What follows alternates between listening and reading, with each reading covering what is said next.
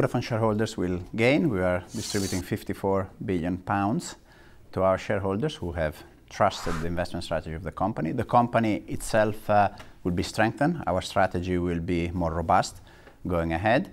And I think Verizon itself will be a stronger company capable of deploying their own strategy for the next year. So it's one of those rare cases where everybody wins. The price that we have received is a very attractive price, and as I said, we will use the money to reward shareholders, but also to strengthen the company for the long term.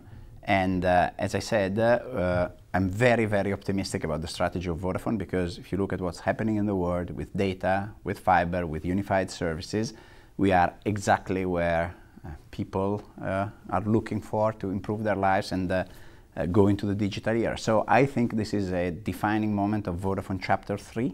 Let me clarify. Vodafone is not exiting the US. Vodafone remains a company with 410 million subscribers in the world. We operate in tens of countries. We have probably 30 networks around the world and a very strong brand. So we continue to be the same Vodafone as before. We have just realized the value of a big investment that we had held successfully for 13 years.